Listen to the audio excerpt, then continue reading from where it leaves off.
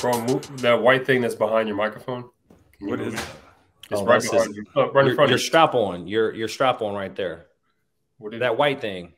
Right in front of you. Your right white strap on. Right behind the mic, the windscreen. Oh my God. Wait. Oh, that's not behind you. Oh, it's on the door. Oh. Oh yeah, sorry. It's my daughter's no, I don't know what that is. Oh, that's the chair. Oh. That the microphone sits on. Hold on, let me get this right. Sorry. Hey, behind you. Right. Hold on. There. All right. We're ready. Where's it at? I was like, what is that? It's like right there. Is that? I don't see it. Oh, what? There goes the vein in the forehead. There it goes.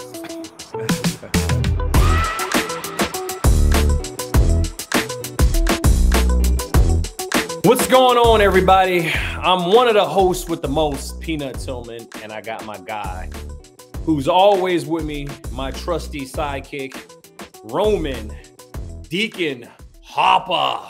What's going on, Rome? What's up, Peanut? And you are the host with the most out of me and you. You do have more. You're older than me. You have more kids. Slightly. You have longer career. Your house is bigger.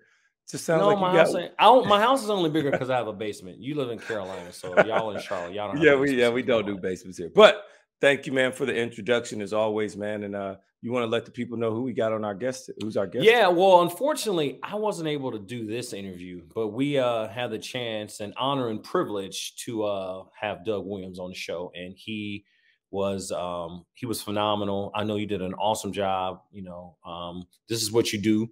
You know, you're the Martha Stewart, you're the Barbara Walters of these interviews, man. And hey, what'd you think? What were your impressions of Doug, Mr. Williams? First and foremost, it was a pleasure to have Doug on. You got to understand, growing up in a family that both parents attended HBCUs, he was part of the Mount Rushmore. I know we like to always ask our guests who's on their Mount Rushmore. He was one of those. He, Eddie Robinson, Jerry Rice, Walter Payton. The list can go on and on. But Doug Williams being the first African-American quarterback to lead a Super Bowl team, he kind of talked through some of his experience with that, the things that he still holds on to this day. Yeah. And actually, him working on a day-to-day basis with the president of the Washington Commanders, Jason Wright, who formerly of a football player, NFL player himself, now is the president. It's just amazing to see those things and share some of those stories, his aspirations, how he ended up at Grambling, one of the best stories I've ever heard. So Peanut, man, it was an honor, and it really meant a lot to have him on. Yeah. All right. Well, without further ado, man, I'm ready to listen to it. So let's go and listen to this thing.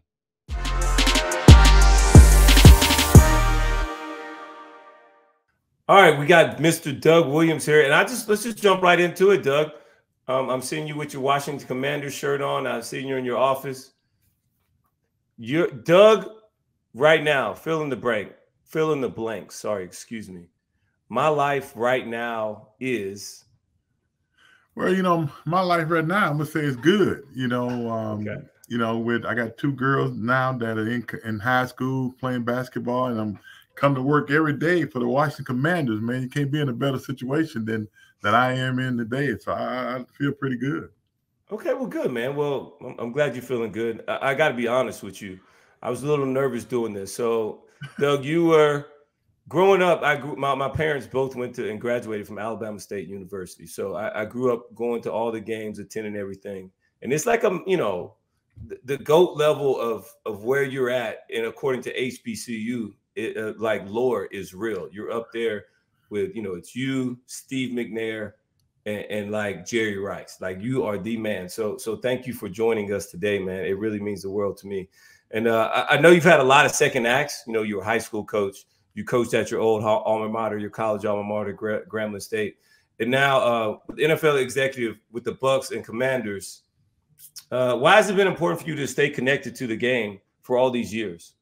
Well, you know, football has been good to me, Roland, and it's hard not to want to still be a part of it and give back if you got an opportunity to do that. And that's what I've been able to do, and thankful to football from a college level, high school, and the professional rank. You know, just to still be in it in itself, to me, it's something that a lot of people didn't have a chance to do, and I'm just glad and thankful that I got a chance to do that. But not only just be here, but to be able to give back. Being in working for the National Football League and working for the Washington Commanders still give me an opportunity to give back to HBCUs.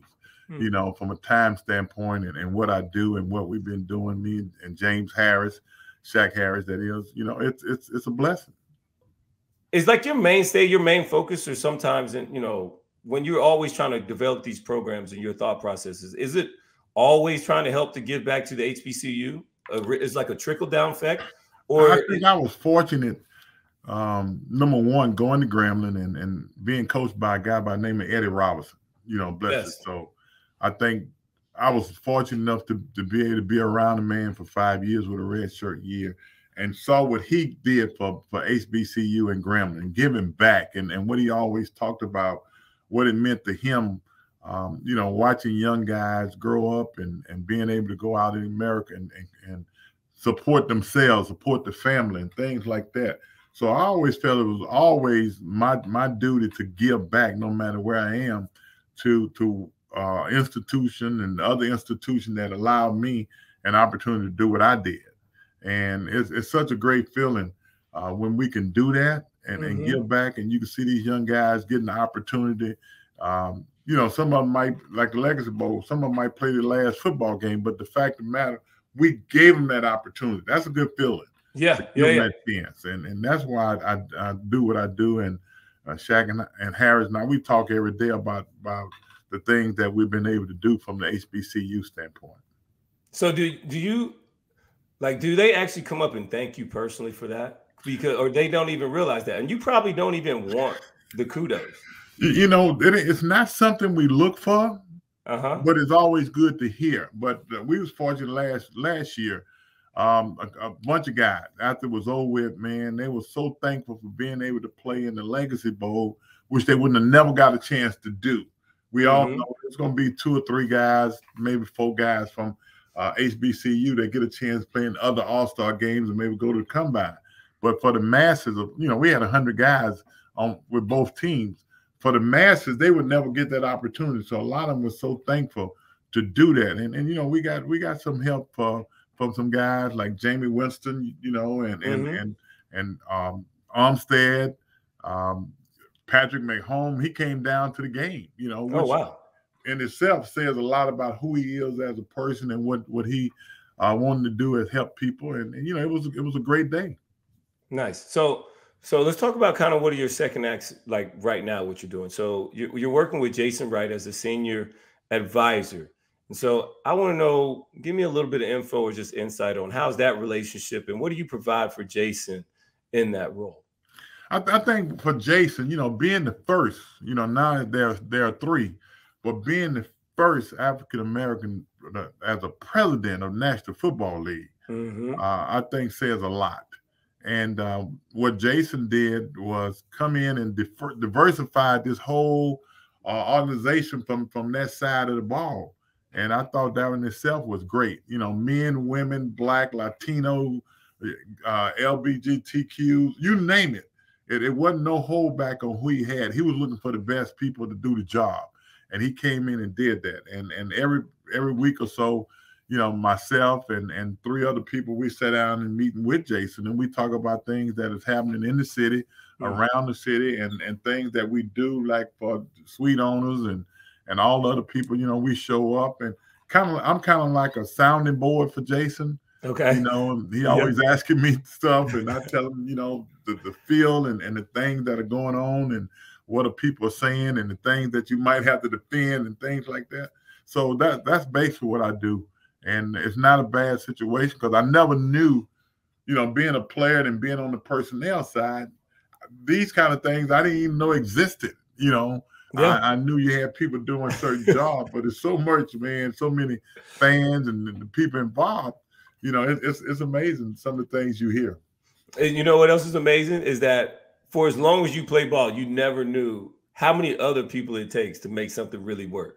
That's the thing that get me. We got so many people work on his side, and being in the building on the personnel side, you didn't get a chance to see that. No. Now on this side, man, it is truly a lot of people who work in football that you had no idea work in football, which I think is great because you give other people who are not players, who are not coaches, trainers, whatever, an opportunity to work for an NFL team.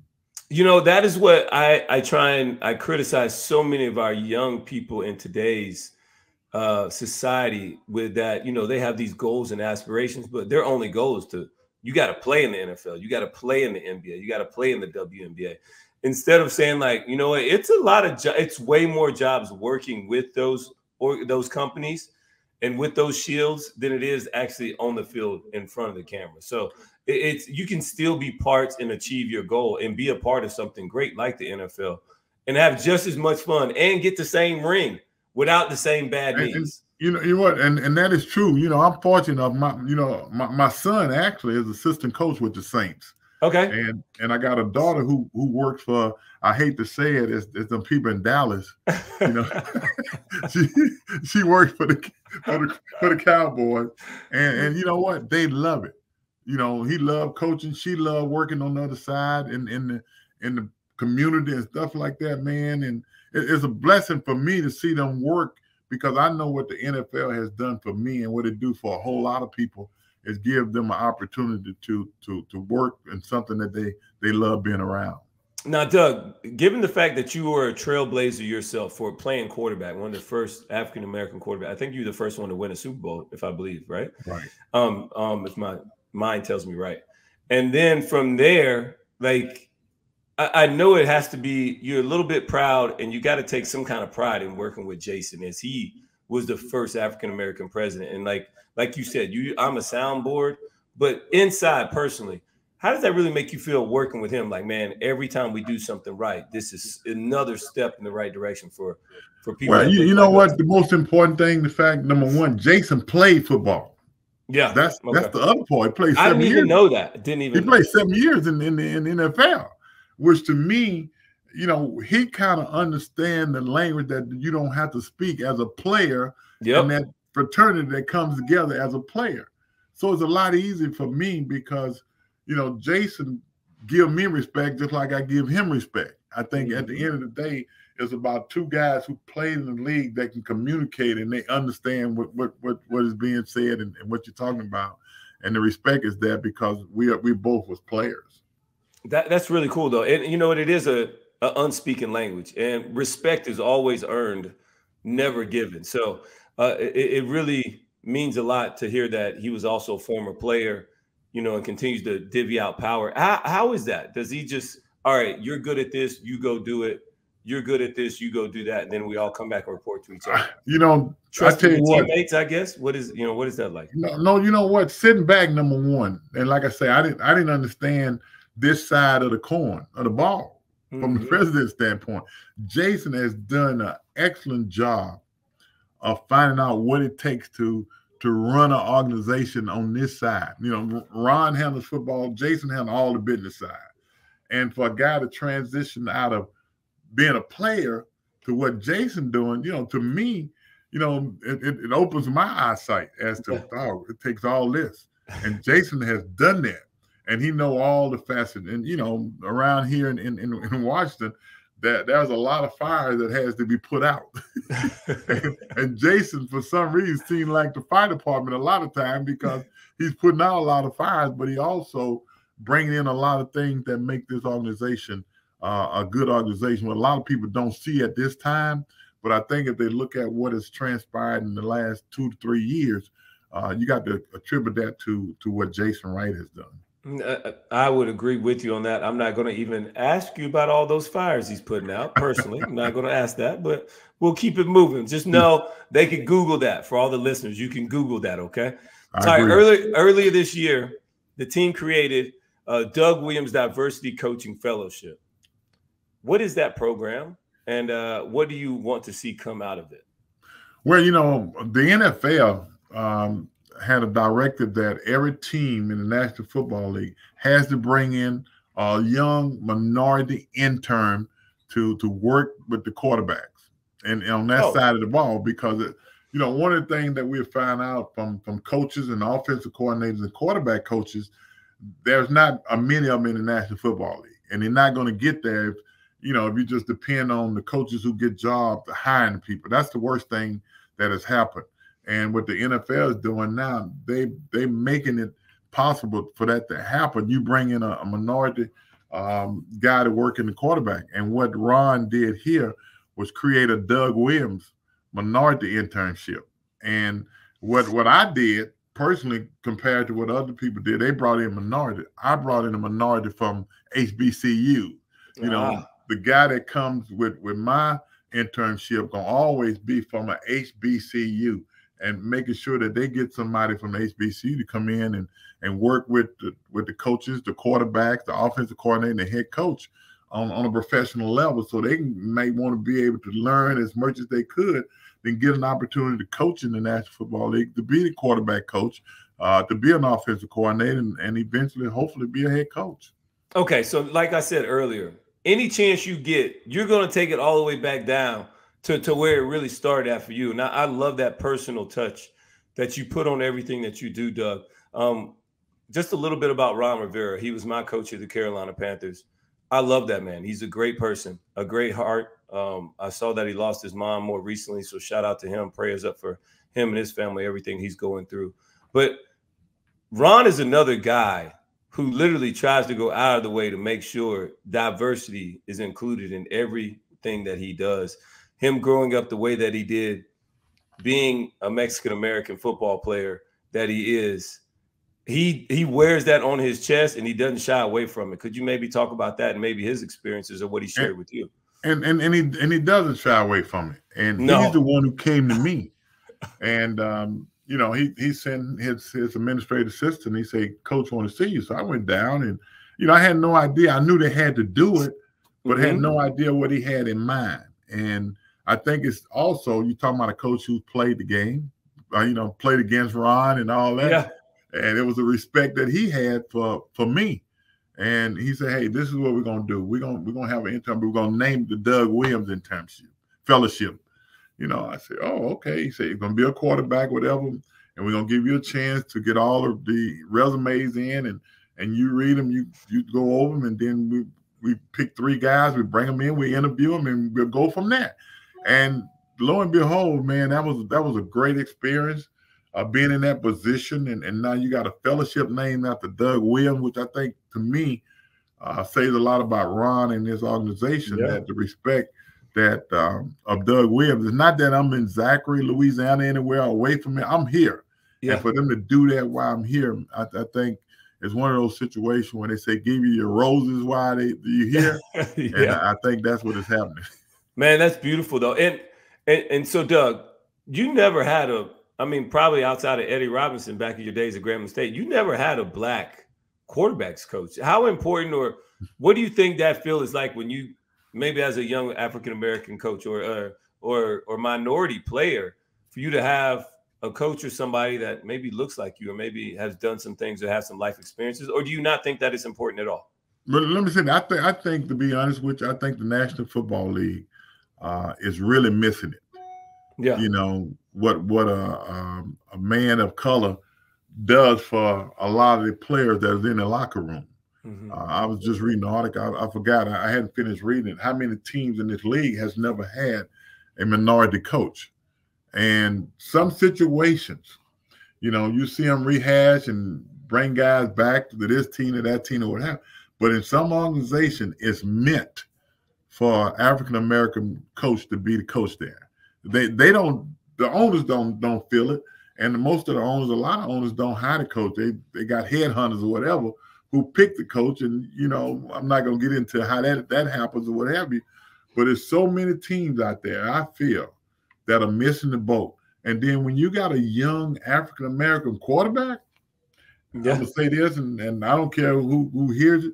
If you got a young African-American quarterback, and then you got a black quarterback coach somewhere, it's more than X's and O's, Roman. It's not just X and O. It's being able to communicate and comfortable communicating with that individual, because there's going to be some things that come up during the season, that's personal in nature that might be affecting his play.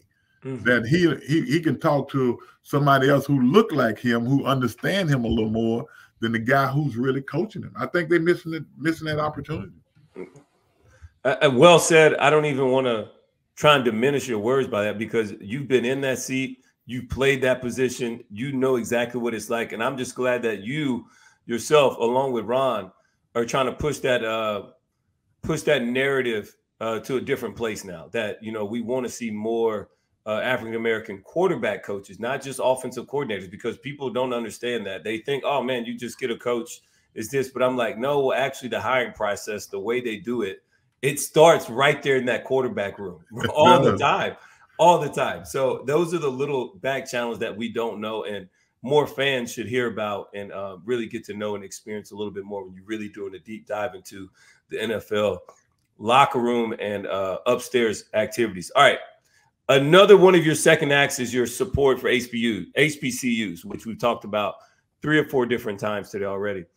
When you think of your legacy, how much do you want that to be a part of it? Or is it all of it?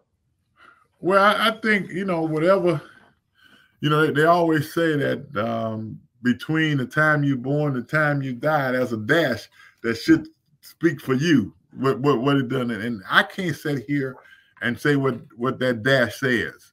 I think it's the people that you dealt with in life, and the people who know what you've done is the people who fill in that dash. Mm-hmm. And I can't say here what I want my legacy to be.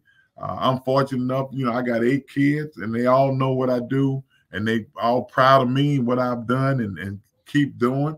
So I think at the end of the day, they would be the one to fill in that dash along with a lot of other people.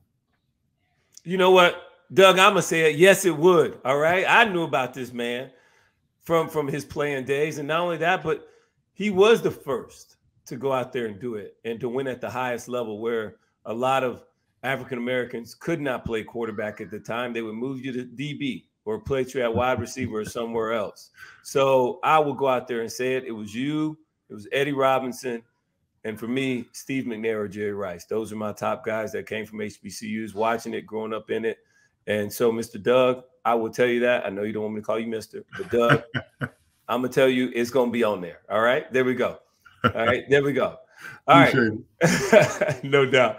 So when you created the Black College Football Hall of Fame back in 2009, which, first of all, I want you to tell me that process. How did that come about? Did you envision like it would be such a monumental success? Like how could you imagine it from going to nothing to all of a sudden, boom, where we are?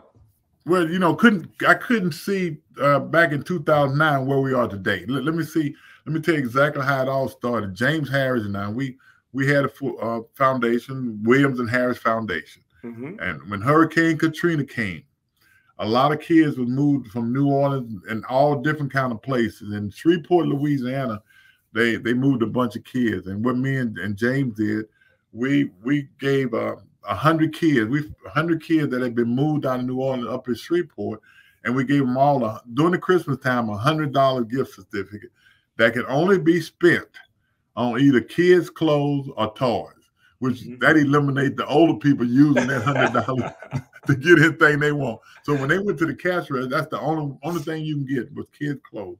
And we kept the foundation going. We did tournaments. We raised money for single women who, like in their senior year of college, they was going to graduate. Mm-hmm. We made sure their last semester tuition was paid. We gave them all laptops and things like that. We did that a lot, but it was in Shreveport. And then all of a sudden, as I traveled and James traveled to certain tournaments and charity events and raising money to do other things, so we decided to do that. And I went to Hawaii to June Jones, who was doing the benefit over there to play in this golf tournament. And I came back and I said, I'm going to stop in L.A. because James Harris was in L.A. for a few days. And the guy that ran June Jones Foundation was over there. And I asked him, would he stop in L.A. with me? And we sat down with James Harris. So he came over. We went to breakfast that morning, and we pitched the Black College Football Hall of Fame to him. Now, you talking about a white guy that lives in Arizona, in Las Vegas. He don't know nothing about HBCU. Have no idea. Yeah. So we tried to tell them how many guys that have gone on to HBCU that was great players that had never gotten recognized. How many Black College Football Hall of Famers in the NFL that was already there that still had not gotten all their flowers. And he said, well, look, let's talk about this again in the morning. And that morning he woke up, he came, he said, I got it. So we sat down, and from that day on, the Black College Football Hall of Fame was born. And Arthur Blank and John PR, a payment system in Atlanta. You know, I always give those guys credit because Arthur Blank was one of our biggest sponsors, along with John PR. And it says a lot about Arthur Blank because he saw a vision. And the first 3 times we had the event in Atlanta, we had it at different hotels at that time because we was trying to establish ourselves. Arthur Blank came to all 3, and he sat there. After one of them, the first one was over, you know, he sat there, and I went to thank him for his support. And he told me, he said, I could sit here all night and look at the video. He said, I had no idea these guys went to HBCU. And that is true because a lot of people don't know a lot of guys that have played in the National Football League, that are NFL Hall of Famers and things like that, had gone to HBCU. And now we gotten to the point now where we still have the dinner, but we have it at the College Football Hall of Fame in Atlanta. But we're going to be housed in Canton, Ohio, which to me, that was the thing that the straw that broke the camel back was to be able to be in Canton, Ohio, with the National Football League. Dave Baker, who was the executive director of the Hall of Fame at one time, called me and Shaq on. We was on the 3-way, and he the one that asked us, had we thought about moving the housing part of the Black College Football Hall of Fame to Canton, and that was no way. That was a no-brainer. I said, oh, yeah, before he even got it out of his mouth. Yeah. And now we're going to be in Canton. As you know, they're doing a whole lot of work in Canton, refurbish the whole thing, and we're going to be housed there. And the reason he decided to do that is because the history of HBCU, he says, is so important to the National Football League and football as a whole that he felt like it was only great to be housed in Canton, Ohio. So I didn't know that it got housed in Canton, Ohio. And that just has to be, it's really cool to say, like, I had this one vision to take us through that whole story. You know, coming from June Jones, who really lit it up out there with the run and shoot out there in Hawaii. If people don't know, I played against them. And then from there, a guy from Las Vegas helps you guys put all this thing together, you and James Harrison. And now this is what we got. And to be able to recognize all these great players. I was just on earlier with one of our producers, Thomas Warren, talking about how many of the NFL greats all went to HBCUs in the 60s and the early 70s. Like, that was the only place you could get recognized. Let me say this. Walter Payton came out, I think, in the 75 draft, I think. Mm-hmm.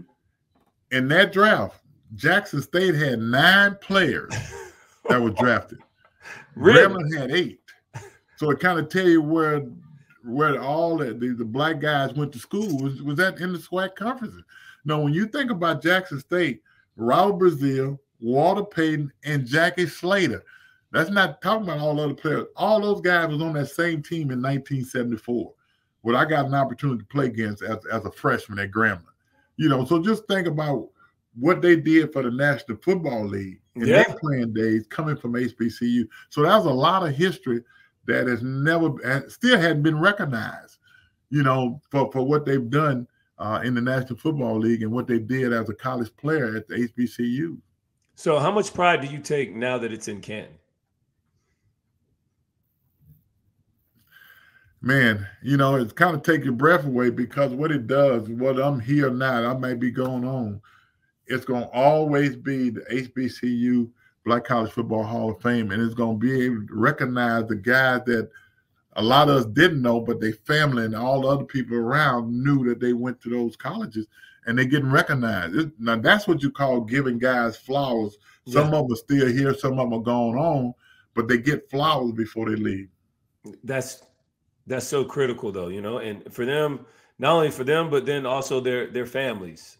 to be able to That's the most recognize that. important thing. They family, man. Get a chance Yeah. to recognize that whoever, my uncle, my dad, my cousin, or whatever, what he did at that institution. Yeah, I love that. Thanks, Doug, for sharing all that with us. All right, so how do we maintain this wave of recognition and support for that HBCUs, especially in how much they've gotten over the last 3 to 4 years? So it's not just a flash in the pan, but something that really sticks and stays for a long time. That's an interesting dynamic, you know. And let me say this, and go back to Deion. Deion going to Jackson State brought so much visibility to HBCUs. And the most important thing here that I've said this, that what if Deion get a job at a Power 5 school? Hopefully he does, because he deserves it. You know, do we still keep that visibility, or does he leave and go with Deion? That's a great question. And hopefully the people who support HBCUs during the last couple of years with Deion will continue to do that. And we, as a graduate of HBCU, we got to do the same thing. Yeah. And I think that's the most important part of this whole situation. Is the ones that's the alumni. The alumni has to continue to keep up with it. And my mom and dad talk about that all the time, trying to continue to support Alabama State the way that they do, whether it's buying a suite, always showing up for different alumni events. You got to show up, and you got to show up in your wallet too, man. That's so important. That's big. Yeah. And the visibility part, I want to see, how do we keep that going? Because it's not just Deion. Deion is his own thing. Deion has a brand. He has a brand. I mean, he's prime time. Like, he is prime time. And he's been that way as a coach. He's Coach Prime. And, you know, he's on commercials with Nick Saban. So he's there. And how do we continue to carry this thing? We don't lose it. We don't want to go backwards. I know we got Eddie George and what was the former coordinator for the Bengals and coach of the Raiders? You got Eddie Robinson in Alabama State right now. Yeah, Eddie Robinson in Alabama State. He was really good too. And that was great. I know he and Deion got a little words, you know what I mean? With he ain't swag, but trust me, my family was highly involved in all this. They have their own emotions about it. I think sometimes any drama is good for TV. So it's good. But how do we continue to not lose this and go backwards? Well, number one, I think we got to be real with ourselves, and I am. And like you said about Deion, from the day Deion stepped in the NFL, he's been prime time. And that's not going to change. And I admire him for who he is and what he's done. But we all know the visibility in Jackson, Mississippi, is because of Deion. Yeah. You know, Jackson is benefiting from it. Don't get me wrong. Jackson State is benefiting from it. And that's why I asked, if he leave there, where would it go? So we got to be true to ourselves and understand that we, as guys or ladies, whoever who graduate from HBCU, got to be the one to help HBCU carry on without a prime time. Because as long as prime there, they're gonna get the visibility. You know, think about how many ex-athletes that he brought into Jackson State. That don't happen at every other school. You know, Michael Strahan, you got Troy Aikman, you got everybody who stopped in the Jackson, but nobody stopped in the Houston, Texas Southern, nobody stopped in Huntsville, Alabama, nobody up in Mississippi Valley, you know. But how we get that to spread around to HBCU is the most important thing. Yeah, and I don't have that answer, but it's so true. I mean, he got Mike Zimmer working for him as like an analyst. I'm like, Zim is a what? Yeah. It's almost unfair. You said it, but it's true. It's such a weird thing, but it's so not weird because of who we're talking about, and that's Deion Sanders. And Coach Prime has done an amazing job. I hope this continues, this wave of love and visibility continues to spread amongst the HBCUs. And so I got to tell you this. So for a kid from Zachary, Louisiana, which I don't even know where that is exactly. Is it closer to Shreveport? Well, let me say, you played in New Orleans. Let me tell you where it's at. You know where Baton Rouge is, right? I do know where Baton Rouge is. It's 20 minutes north of Baton Rouge. Oh, really? That's not far at all. You talking about Zachary, Baker, Baton Rouge? We right there. Didn't even know that. Yeah. That's how small. It must be that small.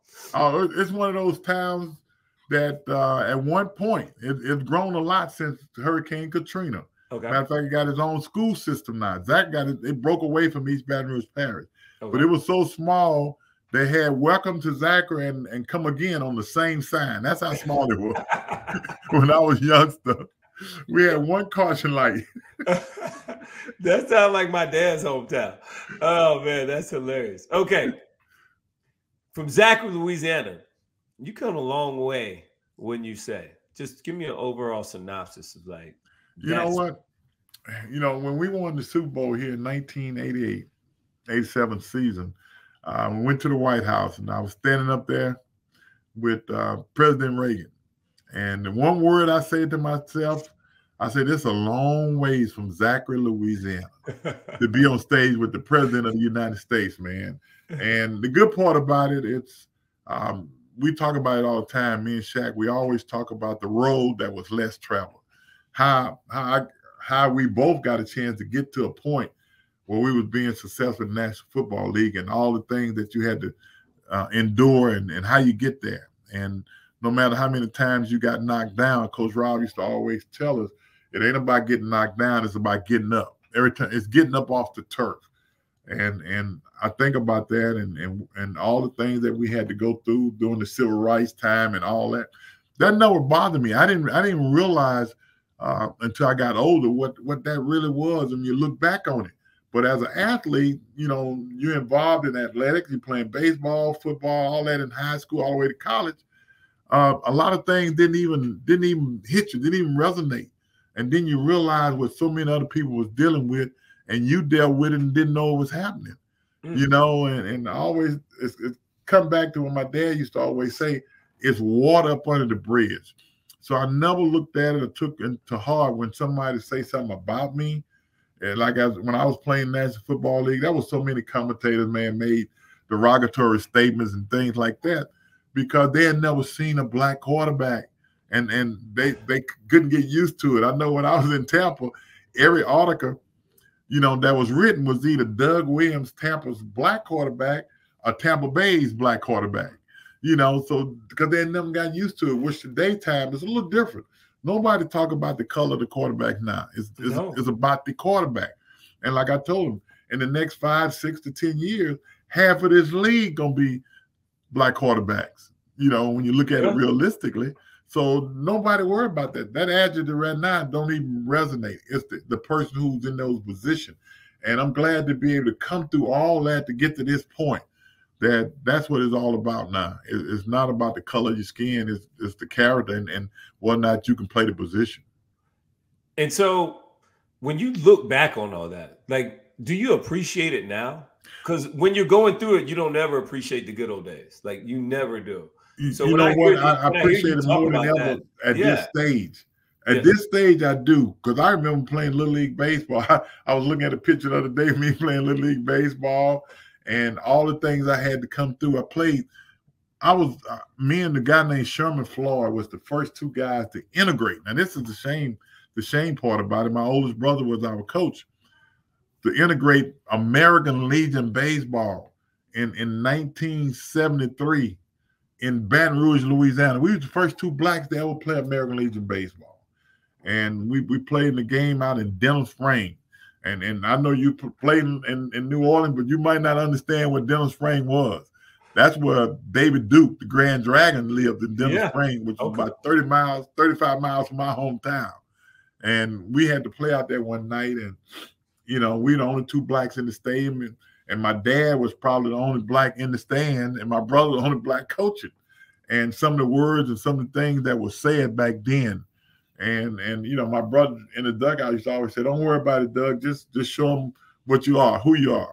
And you know, and I went up and had a couple of triples and a double and things like that. And he always told me, "Say, hey, they can call you whatever you want, but you don't look at it that way. You just play your game." And I learned to be able to overcome things like that at an early age, man. And I think it helped me to where I am today. Well, Doug, it clearly has been water under the bridge for you, and it's clearly shown that all it has done is allowed you to continue to grow and be above it all, man. And it's a pleasure to have been sitting down and listen to all these answers. So we got to pay some bills. I got Like you. Peanut always says, we got to pay these bills, and we're going to take a break real quick, and we'll be back with more Doug Williams. Thank you.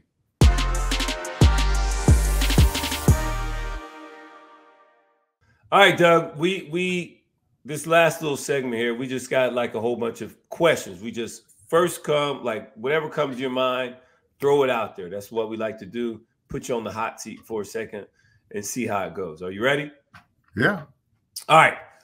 I can't wait for this answer. What are your 2 or 3 favorite quarterbacks to watch in today's game? Quarterback? Yeah. Wow. Lamar Jackson, without a doubt. I agree that he is. Lamar Jackson would be one of my favorite quarterbacks. Why? Just what he does, Yeah. and the fact that people say he shouldn't be a quarterback, he should be a wide receiver or whatever. And last I checked, quarterbacks are charged with throwing TD passes, and he does that.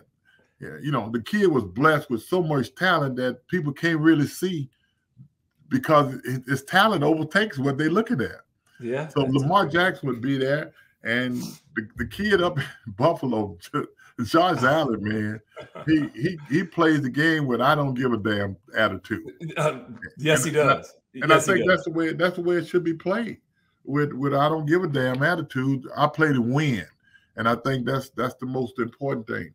And I got to say this: I know he's old, he's been around a long time. But Tom Brady, to me, I know they haven't played well over the last few weeks, but just watching him from a fundamental standpoint, it's very seldom that he does anything wrong when he's throwing the ball. His posture and everything is always the same thing. Fundamentally, yeah. I like Tom Brady as the guy, man. So those are 3 guys that, for me, I love looking at, but there's a lot of guys around, that I like looking at. And Patrick Mahomes, what can he say? I mean, the other night, I'm still trying to figure out, you give him a minute and 35 seconds on the clock, and he give you 25 seconds back. To me, that's almost unheard of. And he does it all the time.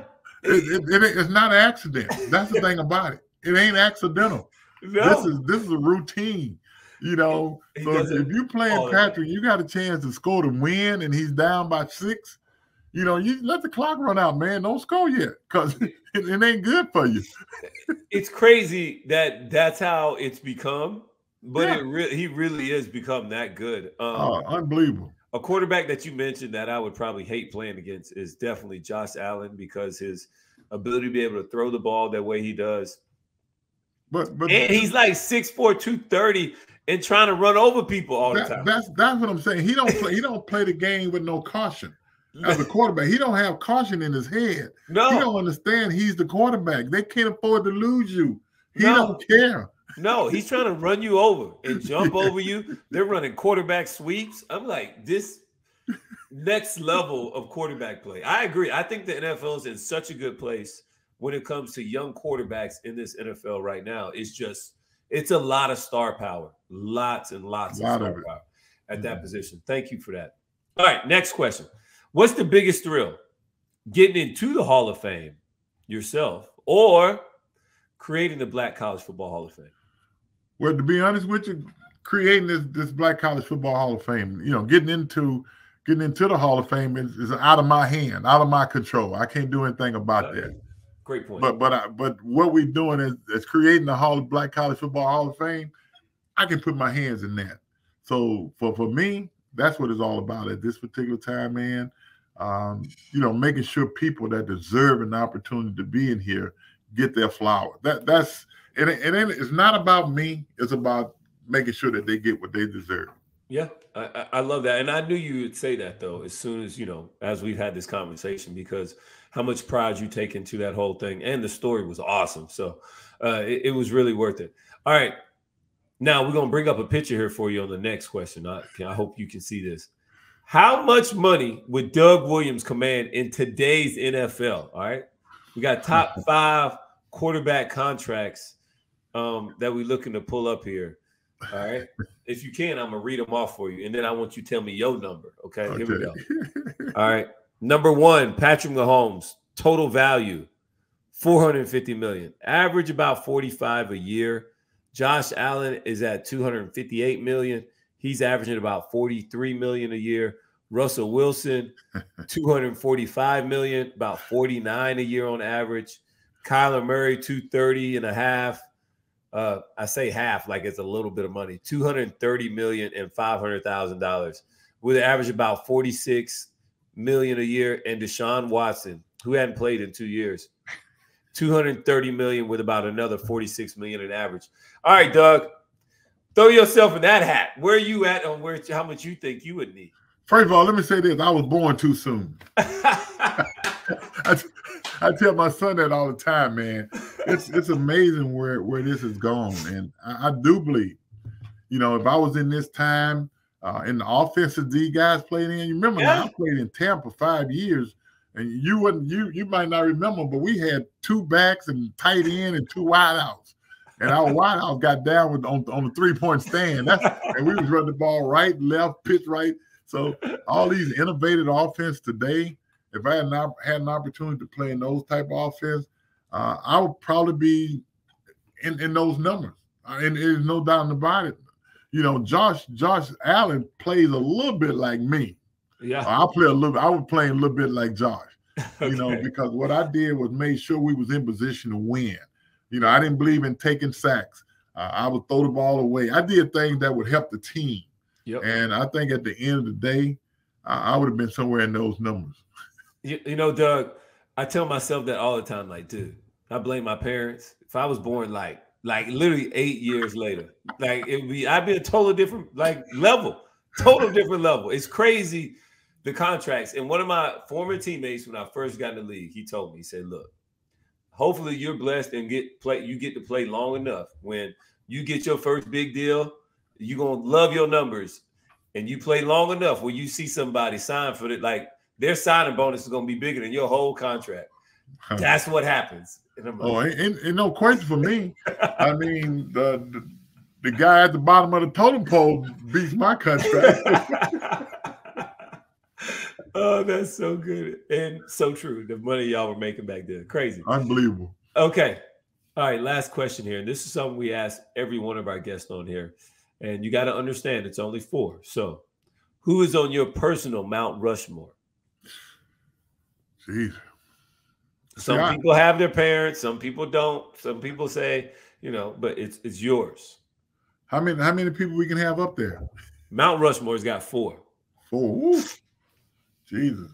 I would have to say my first 3 are going to be my mom and dad and Coach Robinson and my oldest brother. There it is. I love that. Personal touch. People that have really been with you since day one. Ain't no doubt about it. It's nothing else I can say. When you talk about Mount Rushmore, what people mean to you, that's me. That's those 4 people right there mean the world to me. Well, thanks for that, Doug, man. I appreciate that. Here's one more personal question I want to know. What was it like to be recruited by Eddie Robbins? Let me tell you how that happened, though. Okay, I want to know. Like this, I don't know anybody. Let me tell me. In 1973, black quarterbacks wasn't really playing in the SEC. It had only been one black quarterback in the SEC, and that was Kendrick Holloway. Yeah, from Tennessee. Yep. And even in the SWC with Texas and all, there wasn't no black quarterback. So I was only recruited. Went to a small school up in Zachary, Cheneyville High School. Recruited by Jackson State, Southern University, Grambling, Mississippi Valley, Tennessee State, and Jackson. Them was my teams that recruited me. And being from Zachary, Southern University is only 20 minutes from my house. Yeah. So I really wanted to go to Southern because I felt like it would give my parents an opportunity to come to the game. Yep. And Coach Rob at that time, you wouldn't know anything about this, but we had a party line on our telephone. Okay. We had 12 parties on our line. So Coach Rob called the house late one night, about 12 o'clock or so. I'm asleep. And he talked to my mom. And my mom came in and she woke me up. She said, "Hey, you going to Grambling?" What? She She said, "You going to Grambling?" I said, "Why you say that?" She said, "I just got off the phone with Coach Robinson, and he said you're gonna go to class, you're gonna go to church, and you're gonna graduate." And that's the best decision my mom ever made, man. So hold on. So Doug Williams, his whole career, he had nothing to do with, like, your mama woke you up and said, you going to Grambling. And that's the honest God truth. You know, That's but back so then good. you respect your parents. She said, "You going? What you gonna do?" You That's going. where I'm going. You going. That's so good, because as I was going through my recruiting process, my mom told me, "Look, I need you to stay in the state of Alabama because your brother just went to Troy. So you can just cut all the other stuff out. Like, it's all these other schools here. You just pick one. You good?" I was like, "Okay, do what your mama said, right?" That's same thing. I was like, Ain't no all right. argument. Ain't no argument. I mean, that's great that's how you ended up at Grambling State University. I hope more people hear this, because that's why you got to listen to your mama right there. Hey, man, mama knows best. Thanks, Doug. Well, I'm going to let you get up out of here, man. It's been a pleasure. It's been an honor having you on today on the NFL Players Second Acts podcast. Thank you so much, Doug Williams, and appreciate you for stopping by. Thanks for having me, man. Appreciate you. And tell Peanut we missed him. I would definitely do that, man. All right. Definitely, man. Some stuff came up in his family, had to step in. So, all right.